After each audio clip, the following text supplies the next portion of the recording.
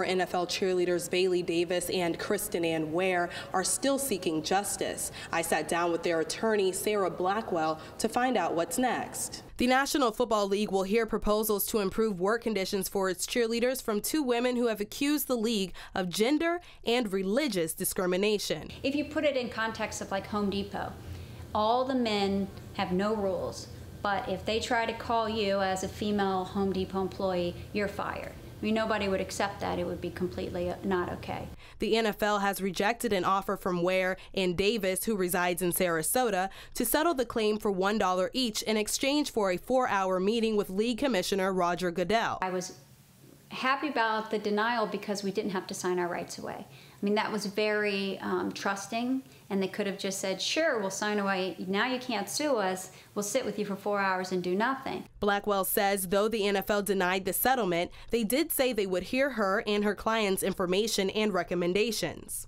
If they are just playing us or you know, not giving us a serious opportunity, then we still have the rights to bring lawsuits against them. And what's next for Bailey and what's next for Kristen?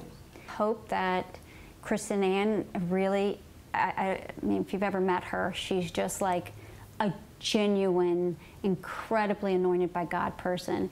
And I hope this gets her somewhere in front of crowds where people can listen to her. And then Bailey, you know, she wants to be a performer. She wants to be an entertainer. And, you know, eventually I hope that this moves on for her to be a performer and entertainer. But, you know, really, our goal for this whole thing is change. Reporting in Sarasota, Jessica Ward, SNN, the Suncoast News Network.